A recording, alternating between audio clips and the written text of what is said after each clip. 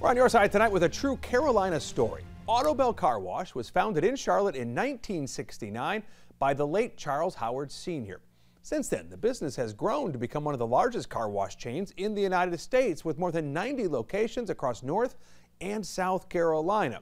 But there's more than that. The business is not restricted just to our region. You can visit Autobell's now if you drive up to, say, Virginia, up to Georgia, Maryland.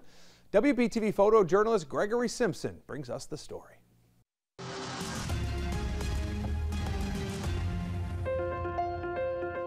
In 1969, my father needed a new career. His company was bought by some other big conglomerate and they no longer needed his services, so he needed something to do. And that something became a car wash because at the time there weren't many car washes around Charlotte. The oil companies had ventured into car washing but had moved away from it. And he decided to start the Autobell Car Wash. Didn't know what he was going to call it at the time, but he knew car wash.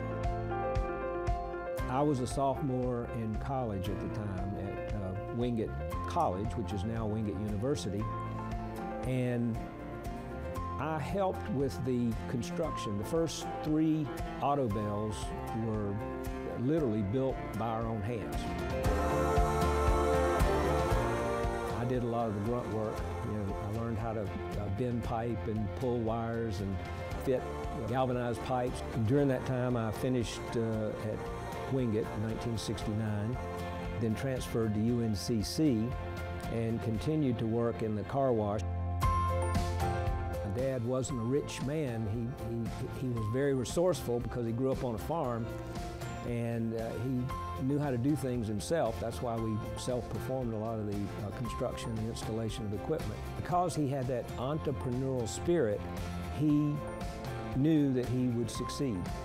And he, I think, impressed everybody around him with that can-do spirit. Unfortunately, he passed away in 1986, just before his 60th birthday. So he was relatively young when he passed on, and left me in charge.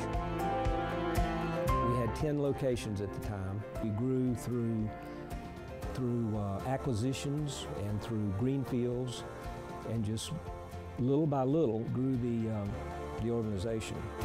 Now we have about 30 in the Charlotte area, or in North Carolina, I guess I should say. First here, and then we branched out into some other states.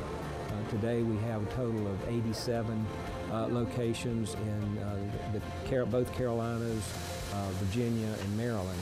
We have some 3,000 employees spread out across the company. We don't have to worry about the stock price or how we're doing in the financial world. We can make decisions quickly.